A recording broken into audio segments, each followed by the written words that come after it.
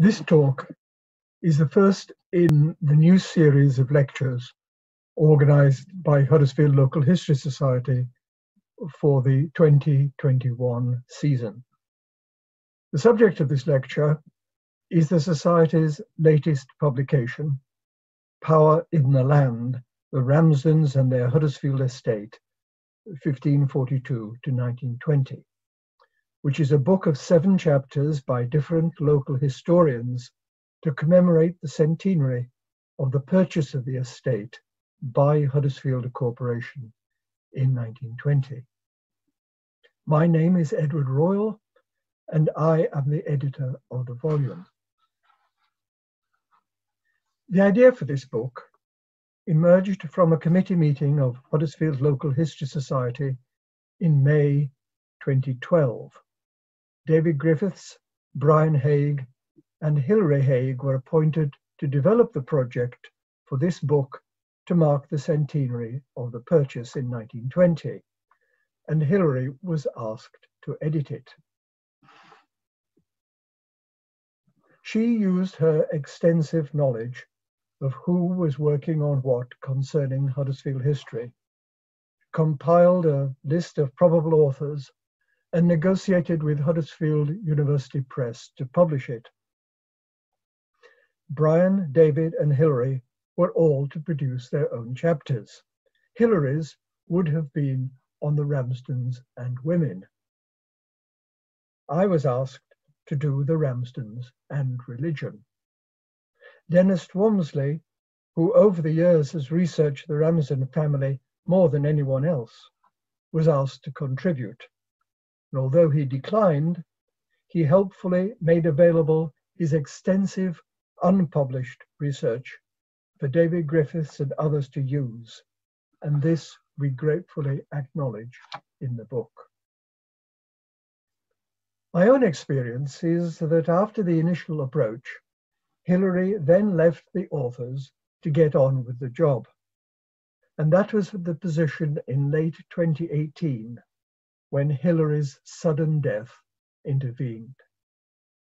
I'd already drafted my chapter, knowing that I was about to go through the upheaval of moving house and leaving Yorkshire.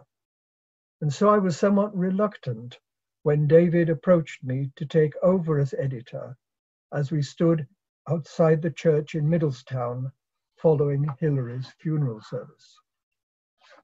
But I agreed, with promises of support from Brian and David, which I must say have been willingly and given and gratefully received in the months since then.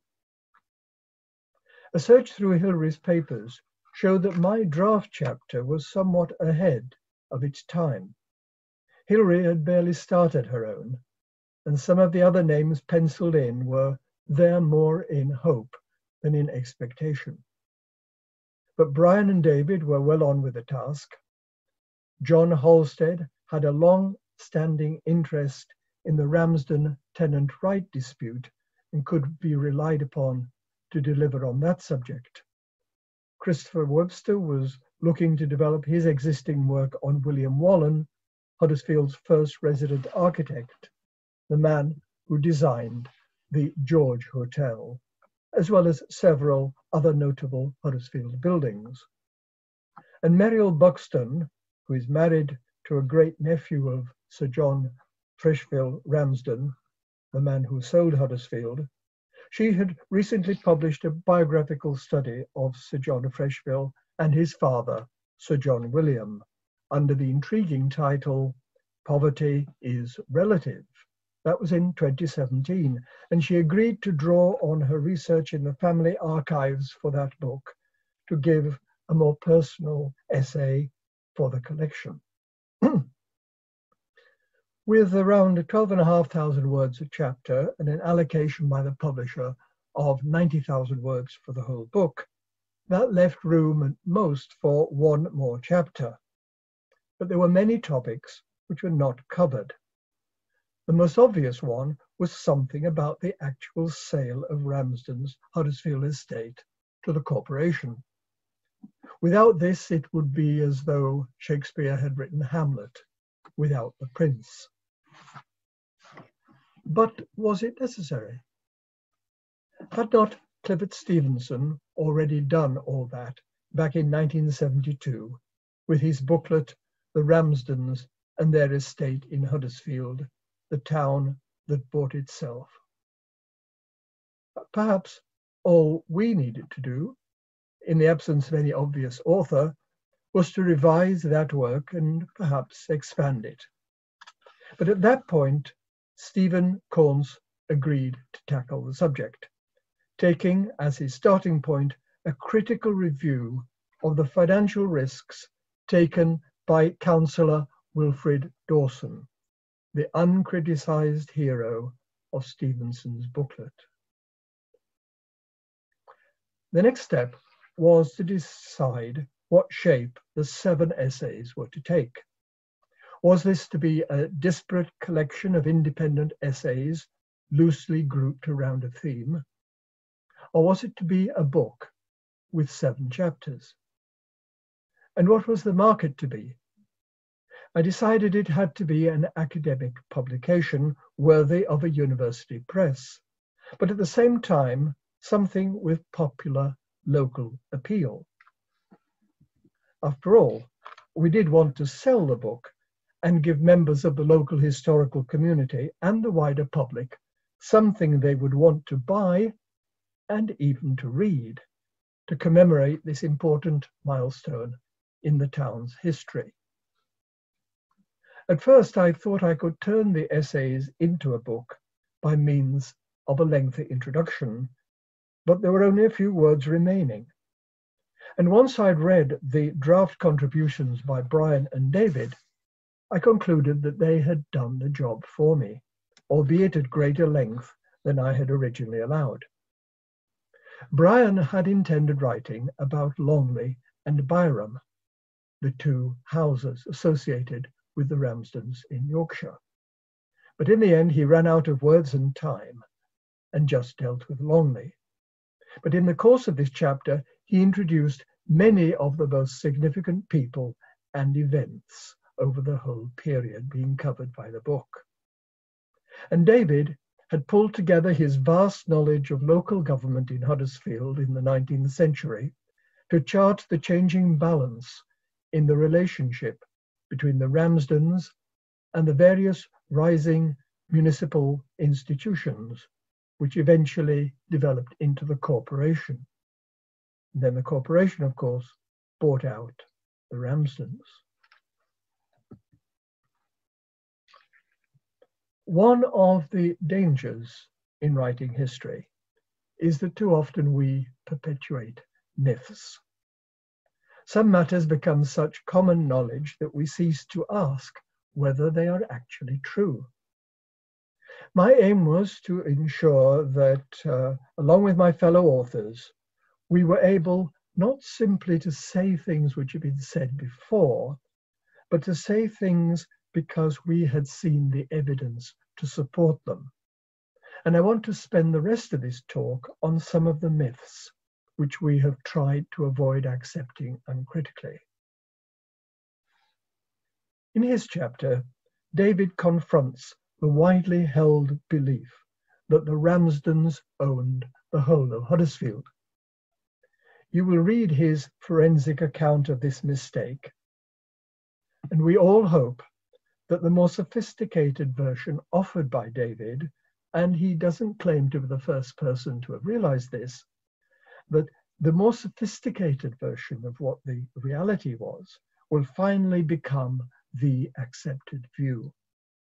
Not only did the Ramsdens not own all of even central Huddersfield, where they were the largest landowner, but such dominance as they had was acquired only during the lifetime of Sir John William Ramsden from the 1840s.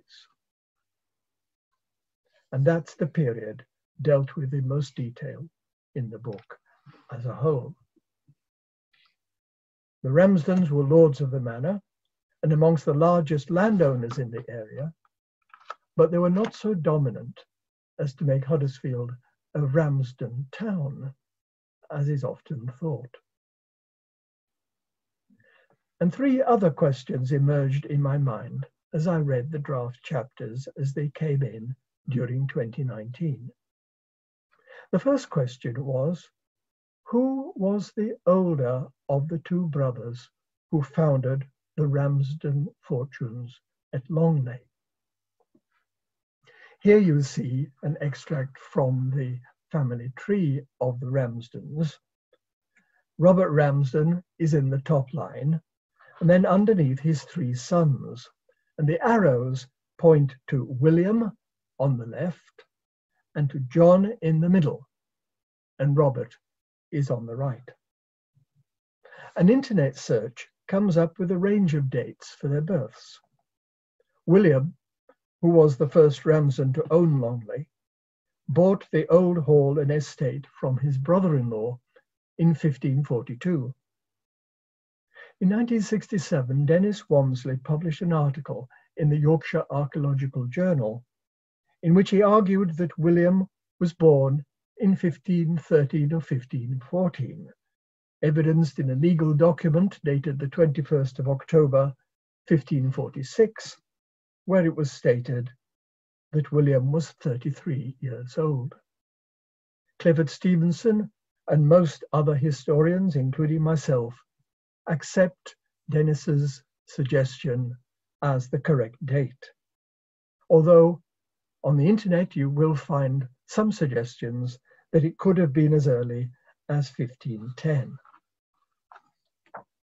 John, his brother, who lived at Longley and was to build Longley New Hall, is usually named without any birth date at all, and I think this is wise. But an apparently convincing source on the web using gravestone evidence shows that John was born in 1512. However, with the temporary closure of the record office at Wakefield, I haven't been able to look at sources which might have verified this. There's no reason, though, why it might not be true. John Foster, in his Pedigrees of the County Families of Yorkshire, published in 1874, stated that John was the younger son and William the elder son. But this was in order to remove what he felt was the misleading impression created by his genealogical table shown here, which has John and his descendants on the left, the arrow pointing to him. That's the usual position occupied on such tables by the eldest son. And William is off to the right, indicated by the other arrow, and that's the position for the youngest son. But Foster's evidence for naming William as the elder son is not clear. Why shouldn't John possibly have been the elder son? William, after all, did not inherit Longley as an elder son. He bought it from his wife's sister's husband, Thomas Saville, and John then inherited it from his brother, not because he was older, but because William had no children, and John was already living in the hall as William's tenant. So, whether he was the older or the younger is not shown at all by the fact that William owned Longley first. And for lack of evidence either way about John's birth, I thought it wise not only not to give it, but to avoid any impression as to which one was the older of the two. The jury must still be out on that one, and I hope our book is suitably neutral on the question. Then another question was, when did the Ramsdens acquire Byrom? Byrom in Brotherton parish was a manor house, probably dating from the late 16th century, with modifications in the early 17th century, but subsequently remodelled, as in this picture, by John Carr and Robert Adam for the 3rd and 4th baronets in 1762 and the 1780s. Exactly when was this property first acquired by the Ramsdens? The anonymous Wikipedia entry confidently states 1628. But a date as early as 1618 was suggested by the authors of a report on Byrom for the Yorkshire Gardens Trust, written in 2019. But this would make the purchaser not Sir John, whose dates were 1594 to 1646, but to his father William, whose dates are 1558 to 1622. William, the son of John, the builder of New Longley. But I've deferred to Brian Haig's suggestion that the property was probably acquired by the Ramsdens not until the early 1630s, around the time of Sir John Ramsden's second marriage in 1633, because he is the first Ramsden to be referred to as being of Longley and Byrom, and not simply of Longley. The confusion seems to have arisen in the minds of the Yorkshire Gardens Trust Report authors because they appear to have mixed up the original purchase by Sir John with the repurchase of Byrom in about 1645 by his son, confusingly called William, whose dates were 1625 to 1679. And this William bought Byrom from those gentlemen to whom Sir John, his father, had transferred legal ownership of the property to avoid sequestration during the Civil War. So Byrom was indeed bought by William Byrom, but it was Sir John's son rebuying Byrom, not Sir John's father, also called William. And then the big question: when did Sir John Ramsden decide to sell Huddersfield? And how did the corporation come to buy it? This is the major issue we confront in the book. The interpretation of the Huddersfield sale and purchase of 100 years ago as given by Clifford Stevenson, and I am going to spend the rest of this talk thinking about Stevenson's treatment of the issue. Stevens was chairman of the Borough Corporation Estates and Property Management Committee, which in 1972 asked him to write this short history of the Ramsdens and their estate in Huddersfield. I suspect the suggestion for this booklet came from Stevenson himself, because when he was looking for material for an after-dinner speech in celebration of the Jubilee of the purchase in 1970, a file of papers by chance came to light in the estate office, which, in Stevenson's own words, revealed drama and coincidence which a writer of fiction would scarce dare to invent for fear of overstretching the credulity of his readers. Because here was a collection of 175 contemporary documents described by Stevenson as papers, copy letters, telegrams, and manuscript notes in a dirty manila folder. And they were concerning the sale of 1919 to 20. Stevenson identified this as the personal file of Councillor Wilfrid Dawson, who was what Stevenson was to call the mastermind behind the purchase. The manila envelope had lain at the back of an old document safe in the estate office for years. It had perhaps been put there by Dawson himself, who had been the first chairman of the estate committee. Or perhaps it had been collected together after his death in 1936. Its discovery by chance was a revelation and the inspiration for Stevenson's booklet. The file was copied and bound by Stevenson and placed in both the local studies library and the archives under the title The Dawson File. Stevenson regarded this file as definitive which in many ways it was.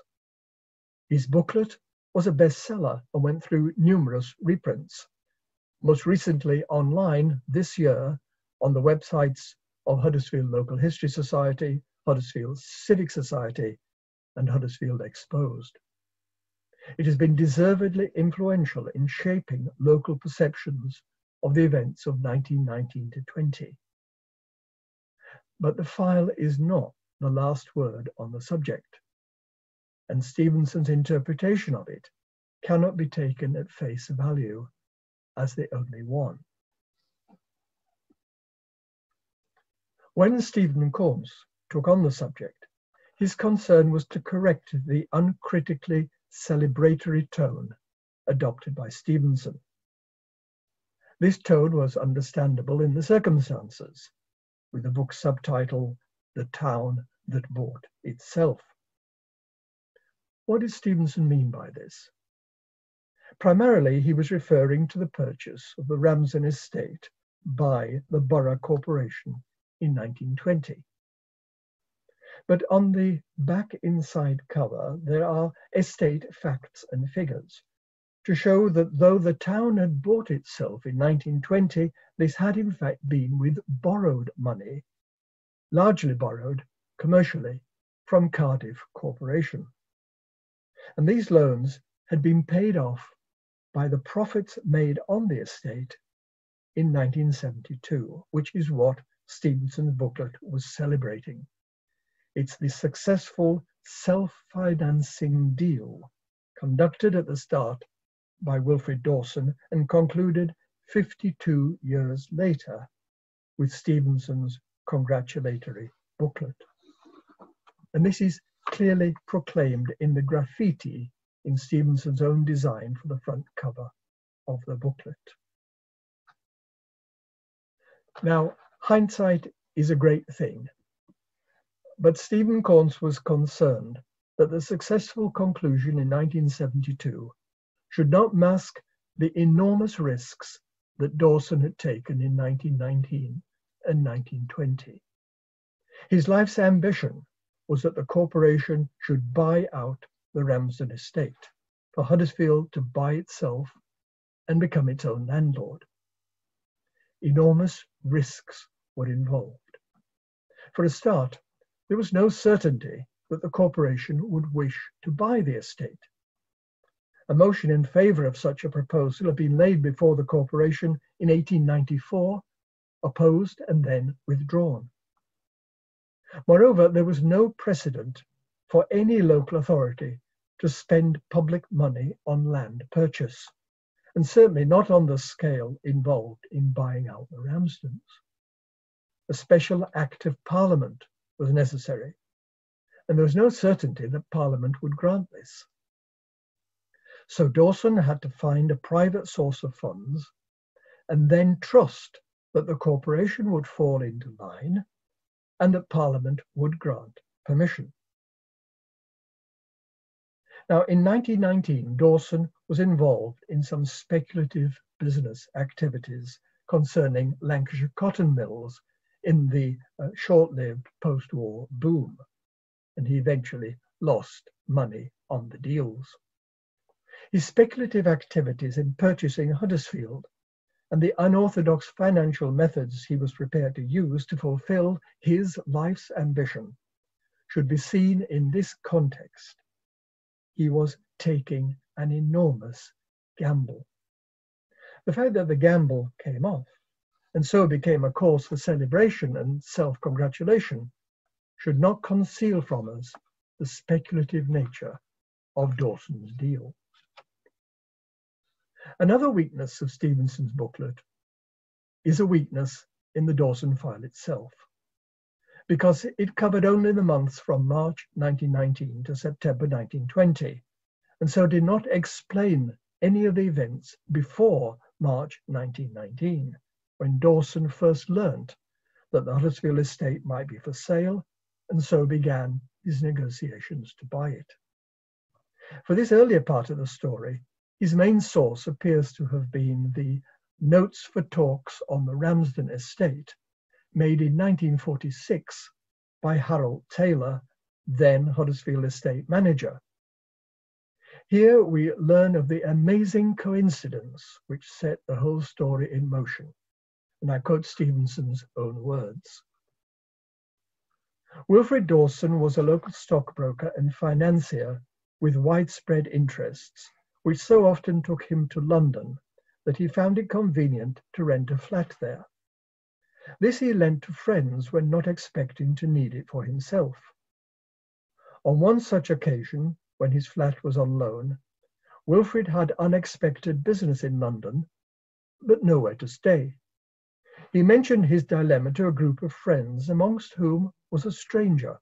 The stranger, introduced as Captain Leslie Melville, offered Wilfred the hospitality of a room in his flat, a generosity which Wilfred was glad to accept. Later, as they chatted, and it transpired that Dawson came from Huddersfield, the captain surprised him by the question, "Do you know anyone likely to be interested in buying a large estate there?"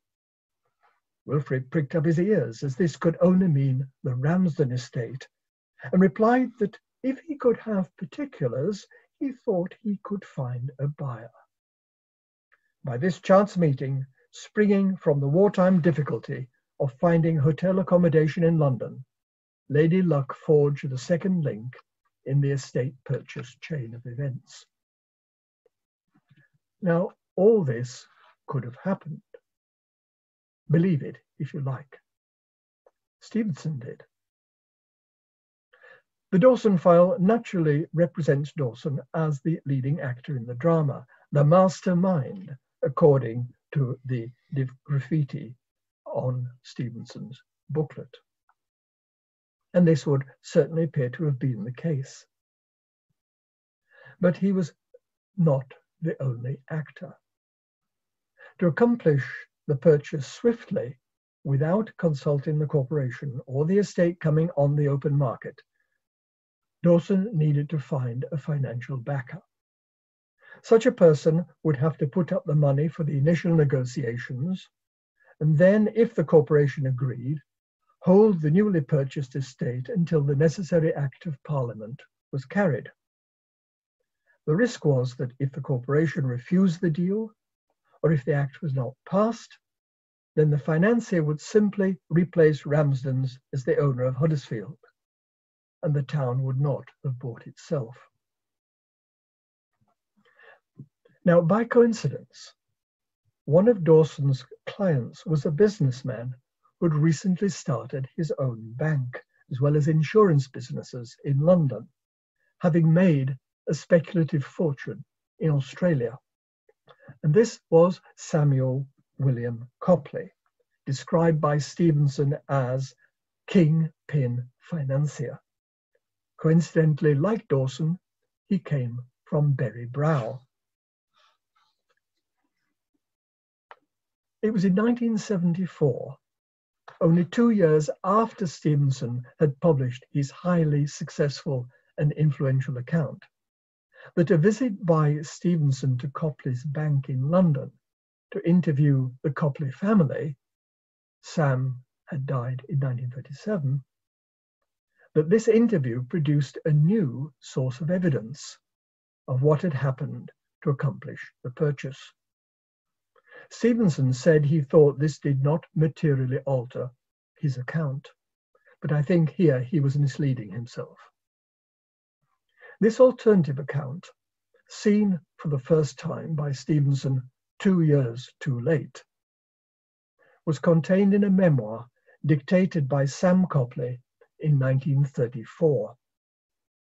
Much of what he had to say did confirm, or at least did not contradict, the story told in the Dawson file.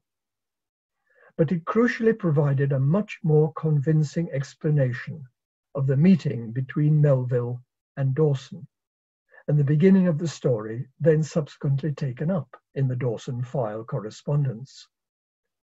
It also gave Copley a larger and more independent role alongside Dawson than Stevenson had allowed. This alternative account, based on Copley's statement, still requires a great deal of imagination to fill in the gaps in the evidence. And there's no reason to suppose that the credible is any more believable than the incredible. But my preference is for the former. And on this basis, Stephen Corns and I constructed an alternative version of how the town came to buy itself, and moreover, why the Ramsdens wished to sell. There are two grounds for believing at least some of Copley's version. First, although he was recalling events 14 or 15 years after they had happened, a newspaper interview which he gave at the time expressed some of the views he later repeated in the memoir. Secondly, Merrill Buxton provides important information in her book as to why Sir John Freshfield Ramsden may have wished to realise capital by selling Huddersfield. And in her chapter, she goes on to identify Captain Charles Le Despensier Leslie Melville, 1877 to 1929, a captain in the Grenadier Guards, the man whom Stevenson called the mystery man. Merrill explains his financial motivation and probable connection with Ramsden. In her account, Melville appears as a plausible but unscrupulous rogue, a bankrupt younger son of the Leslie Melville family, anxious to escape the financial constraints imposed on him by his family trusts. The alternative surmise that Stephen Corns and I offer in our chapter, therefore, sees Melville as motivated by his desperate need for money. He knew that Ramsden was likely to want to sell, and he agreed with Ramsden that he should take a commission on the sale if he could find a buyer. Melville then set about his research and found that both Dawson and Copley were interested, and so set about creating the circumstances in which they would happen by chance to meet. The key figure in this alternative account makes only one fleeting appearance in the Dawson file. That is James White, Jimmy White. The press report of Dawson's funeral identifies White as another financier, and it becomes clear that White, Copley, and Dawson were all close business associates involved in the cotton industry speculation of 1919. White had a London office, and somehow Melville managed to arrive there while Dawson and Copley were also in the room. And this was the crucial meeting, accidental so far as Dawson and Copley were concerned, but deliberate on the part of Melville. And here, the Huddersfield connection of the two men and the availability of the Ramsden Huddersfield Estate were brought together by Melville, who then negotiated his commission from Copley, £40,000, later reduced to £20,000, and it was Melville's lawyer, Ackland Hood, who then proceeded to carry the business through on Dawson's behalf and supplied much of the documentation held in the Dawson file. We quote in the book Copley's account of this first meeting with Melville, whom he remembered as being called Melrose, and it's worth repeating Copley's dramatized version of what Melville said. So these are Copley's words of what Melville said on their first meeting. My word, I went to school with Sir John Ramsden, who owns Huddersfield. My God, he would be glad to sell it. He's sick of it. He's sick of all the battling with the Socialistic Council. They're always on at him about begging a bit of land here, a bit of land there for town improvements. They're always quarrelling about raising rates and that sort of thing on the estate.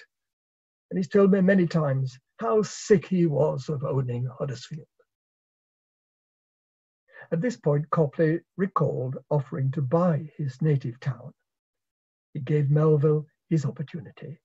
And again, according to Copley, Melville responded, "I believe he would sell it cheaper to me than anyone else. He knows I'm needing money badly, and he would like to see me get my commission." And we know this is certainly true. So we have a choice. Is it a lucky meeting, the offer of a room for the night, a chance conversation? Or is it a deliberate setup by a clever operator who was short of money and was in a position to capitalize on his acquaintanceship with Ramsden? As Stevenson himself noted in 1975, that Melville's contact with Copley and Dawson was deliberately set up is an interesting speculation. But if this latter is the more acceptable hypothesis, then we might further speculate. Did Ramsden actually decide to sell Huddersfield? Or did Melville turn Ramsden's general dissatisfaction with Huddersfield and desire for capital to invest in land in Kenya? Did he turn this into a willingness to sell once Melville had found him a buyer? So did Melville manipulate Ramsden into selling, just as he created the opportunity for Copley and Dawson to fulfill their ambition to buy? Not so much for the benefit of any of them, but for his own gain, that commission that he so desperately needed. We argue that case in this book, complemented by Muriel Buxton's research. It's speculative, admittedly, and the reader must choose whom to believe. But what is clear is that, as Stevenson himself realized too late in 1974, his 1972 account can by no means be said to be the last word on the subject, and it should not be regarded as such. For the latest, if not the last word, you must buy our book. There is in our account perhaps less of that drama and romance which so attracted Stevenson, but it remains an interesting, if more complicated and realistic account. And because the gamble did pay off, thanks to Dawson's energy and Copley's willing financial support, and a considerable amount of luck, then we are able today to gather to celebrate the fact that Huddersfield was able to buy itself 100 years ago.